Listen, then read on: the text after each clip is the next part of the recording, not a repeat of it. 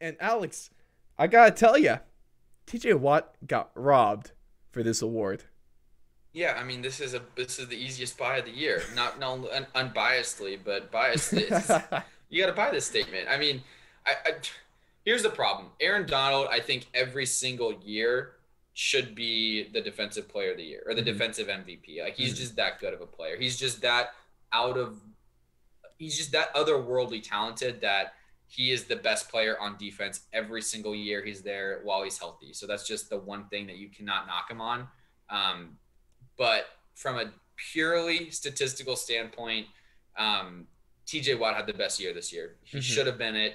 Um, they're obviously going from 11-0 to 12-4 did not help the old resume there. No.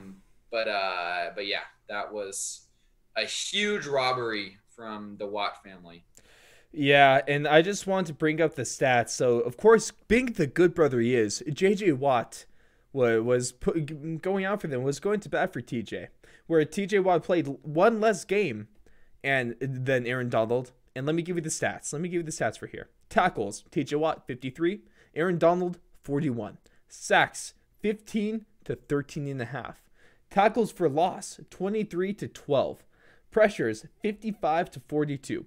Quarterback hits, 41 to 26. Pass defenses, 7 to 1. Interceptions, 1 to 0. And the only stat line that Aaron Donald had over TJ Watt was forced fumbles, and that was 4 to 2. So, with all this being said, Alex, I am going to sell this statement because hear me out. Hear me out. Give me a second. While I thoroughly disagree with Aaron Donald winning Defensive Player of the Year, I think you were right about this one at the beginning of the season. I said Aaron Donald, so I'm okay with that. So I still get one right. But I honestly think I get more credit for this no, that no. that prediction than you do. Hey, no. We look at winners, Alex. We won't give out partial credit, participation trophies. I win, but we'll get to that. And that's our next week's show. But for me, I know TJ Watt should have won this award. Hands down, he should have won this award.